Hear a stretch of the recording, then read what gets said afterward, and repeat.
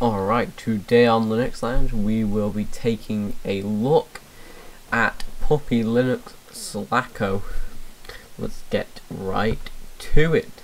Welcome to Linux Lounge. Now the first thing to note about this distribution is it's a sort of Puppy Linux,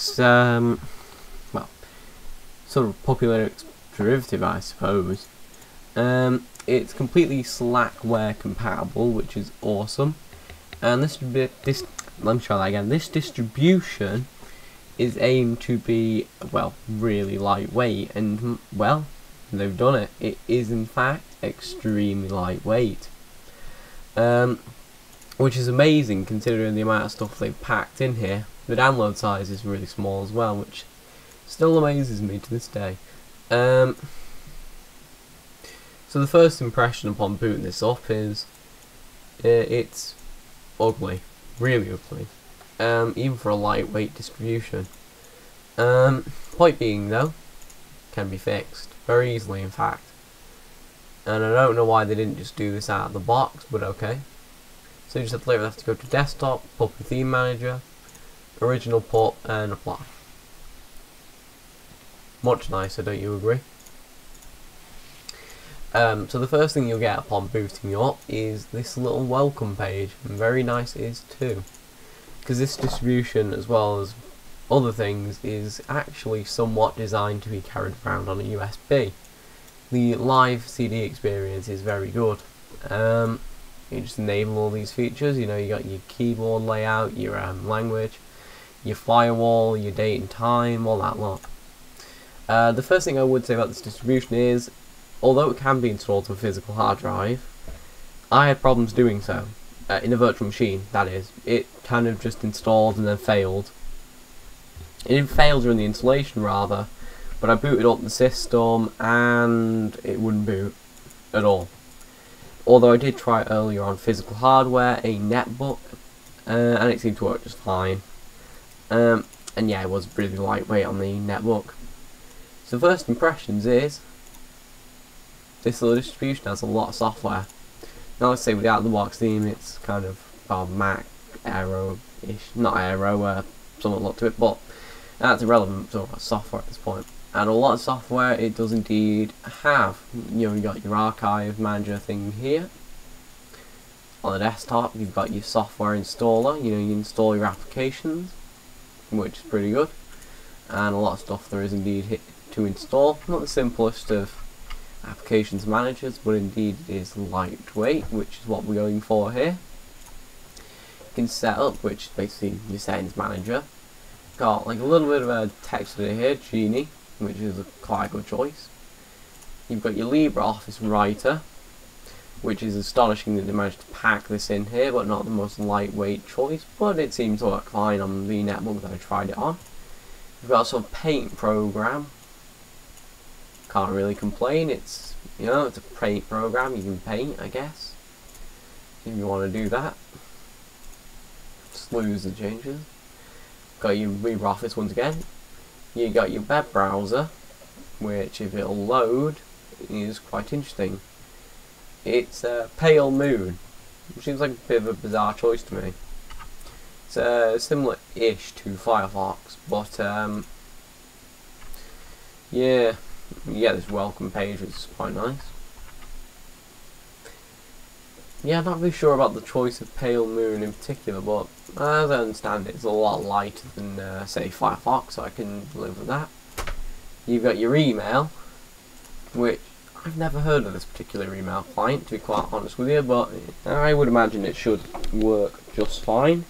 You don't need anything special for your email client.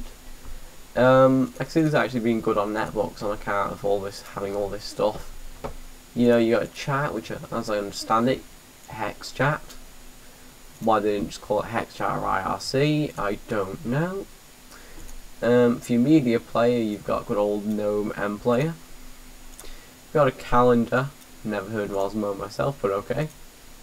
And you have this internet connection utility. Very good. And by the way, I must say, the icon theme is actually quite nice. In the menu, you've got all this lot. Not as organised as some, say the Whisker menu or that, but I would assume it would work. You got your installer down here. You can remaster it if you want to, and redistribute it, which is pretty cool. If you want to make your own spin on Puppy, that's how you would do that. You've got some web browser manager thing, which is pretty cool. If you want to install your Chrome, Vivaldi, or Opera, well, you can go ahead and do that. So if you're not a fan of the built-in browser, or if your PC is capable of running one of those, you can go ahead and do that. You've interestingly enough got a utility to download Java up here, so if you need that, which is pretty good, because getting Linux on Java isn't, getting Java on Linux isn't really the easiest thing, especially for new users. You got Java control panel down here, you got your Xkill, which is pretty good. For your file manager, you've got Rocks, which I've never heard of, but seems to be lightweight, which is what matters for Puppy. You got your Paint program, your Inkscape Lite more specifically. You got LibreOffice stuff, your image viewer, which I have no idea what that is. And I'm probably gonna have no way of finding out, but okay. It works fine. I've opened a few images in it. You've got take a screenshot, that sort of thing, which is pretty good. Once again, you got your documents. You got your Genie, your simple LeafPad text editor, which I'm quite fond of LeafPad, so good one including that. You've got PDF viewer, which is pretty good. Wait, no, a PDF converter rather, but you do have a PDF viewer as well. You've got whatever that is. Never heard of that. You get your time stuff, all your normal stuff. You got a file encryptor, which is quite good to have. You got firewall setup, so should you want a firewall, there it is. You got some stuff in the internet. Your Flash Player, you can get Flash Player, which is pretty good. Your Hex Chat, obviously. A website downloader, which is pretty cool. Whatever that is. File downloader, if you still use a file downloader, as I understand it, some people still do. I don't personally, and I don't know anyone that does, but if you do use a file downloader, well, there it is. And I just come to think, if I can imagine that being quite good on older PCs. Got your transmission for BitTorrent and an ad blocker pre-installed. So if you just want to do that, you could block some ads. Although I would suggest you don't, because people need to make their money somehow. Although I suppose if your PC really is that old, it could be a good option for you. You got a media converter, which is quite good to have. Podcast manager, all your usual stuff. You got a pburner, ISO master, and under fun you've got some simple games, which games are so much down to personal preference. I'm not sure why you'd include that, but okay. It's a bit of a confusing thing for you. There's no right click on the desktop to change wallpaper. Confusing, I know. But as I understand it, is under desktop and wallpaper. And you got like bog standard wallpapers in here, everything you could want and or need. I must say there's not a lot in the variety, but okay. I would rather have some shots of landscapes and that, but these wallpapers are nice enough. They've got a few themes pre-installed as well.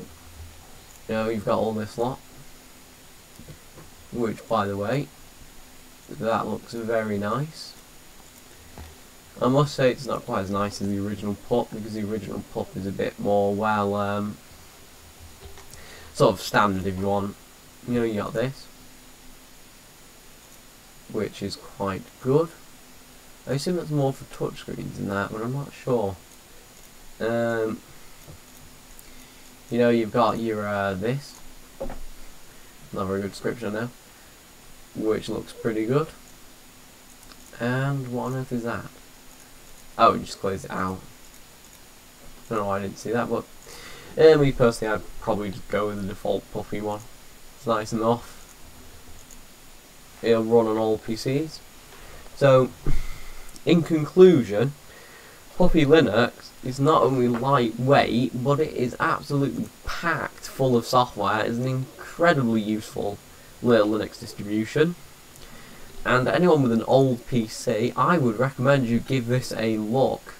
It's absolutely great how much they managed to cram into such a small size with such low system requirements.